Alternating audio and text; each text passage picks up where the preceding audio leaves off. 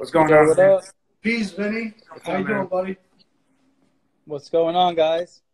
Yo, man, I thought about you today because I had a meat delivery come in, and I'm like, I wonder what the keto Guidos are doing in a scenario like this. Are you eating carbs right now? I'm actually not, and it's weird. I've kind of been preparing for this moment because I have a freezer full of meat because I Oh man, usually get my meat shipped to me anyway, you know?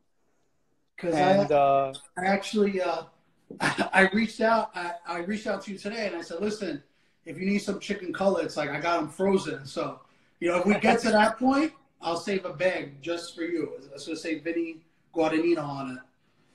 But are you? yeah, bro, How it's are you gonna be like handling you're gonna be like? like smuggling chicken cutlets in your fucking jacket. I mean, bro, it's serious out here. Like, I I don't even. I never like thought this could ever happen, but it's definitely here, and people need to be careful. Are you? How are you Yeah. maintaining like your workout routine and everything, being locked in for 10 minutes? I mean, there's a lot of like For the funny time like being, I'm gonna be me. What do you say? for the time being that you're Oh self yeah, isolating, correct? yeah. There's like a funny meme going around that like Mhm. people are calling it quarantining, but like I do this shit every day anyway. So like I kind of nothing really changed for me. Because I intermittent fast, so I don't really eat all day long anyway. So I actually posted on my Keto Guido page Mhm. everything I've been doing from morning till night, and my life is usually like that, but I've kind of become even more strict with it because I don't know, like number one, I'm not going to the grocery store as much to I'm not eating out as much.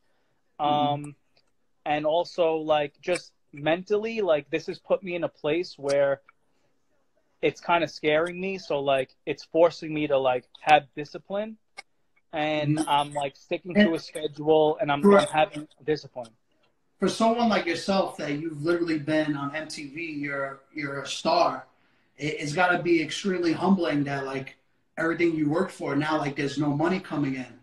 So how do you handle that? The fact that right now, everything's stopped. Like all business is at a complete halt. Like, I how mean, does that look, make you feel? all I can say is I'm in a fortunate, blessed position to where Mhm. I can hold myself over for a period of time. Mhm.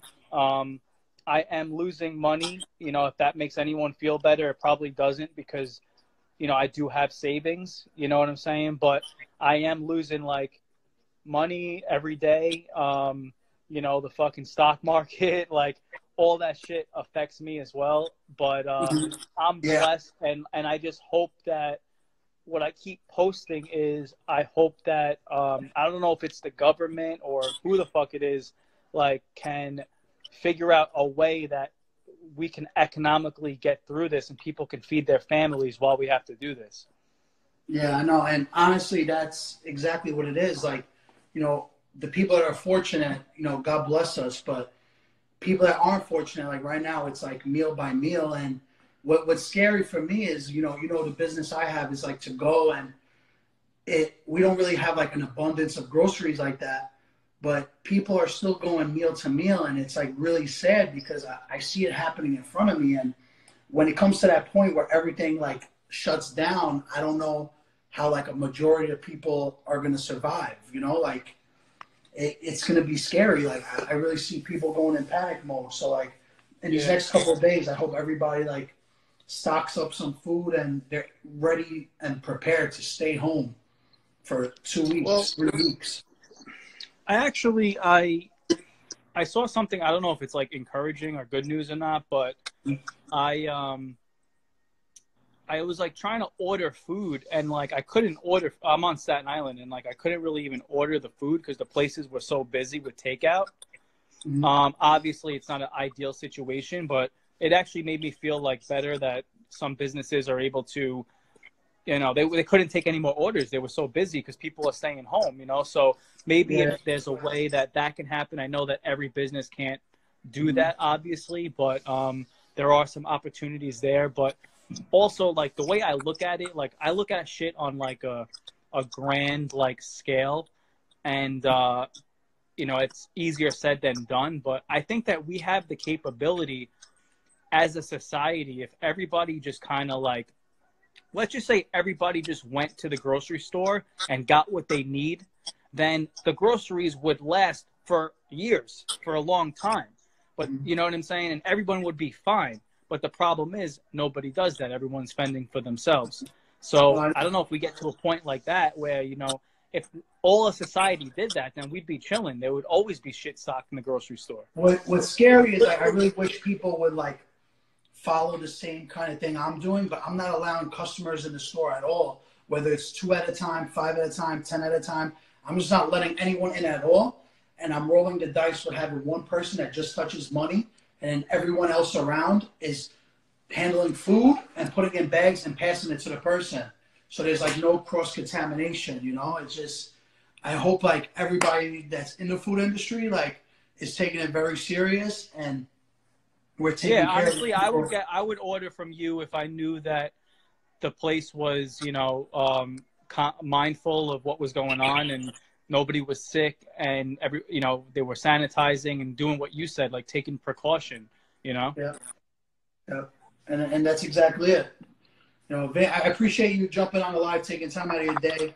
And everybody, if you don't follow Vinny yet, he's the most popular Italian American in the universe. So follow him. Nah, I love your guys' page. I love you guys always post like positive shit, like Italian or not, especially during this time, how bad Italy's being hit, like the awareness and everything. Like, I just posted your video because, the video that you posted, because, you know, it's so important that they're 10 days ahead of us, and we literally can see into the future. So hopefully us seeing into the future and all these drastic measures that we're taking, even if we keep seeing the numbers go up, hopefully it's making a difference, you know?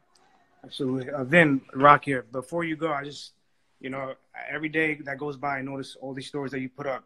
Clearly, it's something that's affecting you in your life and the care that you have for others. I just wanted to touch on, like, one last thing that you wanted to say to people, just, like, to make that message clear. Well, basically, you know, like, this put everything into perspective in our life. And I realized, and it took something like this to realize that we didn't have problems before this. And when I say that, I don't mean, obviously, we've all had crazy problems, but, you know, they were minuscule compared to what's happening now. And I don't give a fuck what my Instagram looks like, about my followers, about any of that. I have this platform, and I'm telling people to fucking do the right thing with the platform. Yeah, man. And then once everything goes back to normal, I'll go back to posting fucking pictures of myself. But I got 3.5 million followers there. I wish I had 300 million followers. And I wish people with 300 million followers were telling people to wash their hands, stay inside, social distance, and all that shit. Honestly, salutes to you, because, you know, you're a stripper by trade. I am.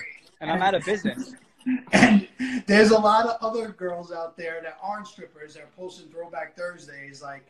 Like we need to spread positive messages. Like, you're not going to have that body, most likely, when this is all said and done. So, like, let's push the real shit. You know what I'm saying? Bro, strip clubs are out of service right now. I'm unemployed. I'm about to start stripping on IG Live and fucking getting those tips. OnlyFans coming soon. Put your Venmo. Pin your Venmo. And have OnlyFans coming soon. You give me chicken cutlets, I'll take you off my clothes. Yo, Vinny, take care of yourself. Yo, if you need the chicken cutlets, I got them for you. All right, bro. Stay safe. Take Thanks, care, guys. bro. Have a good one. You Take too. care.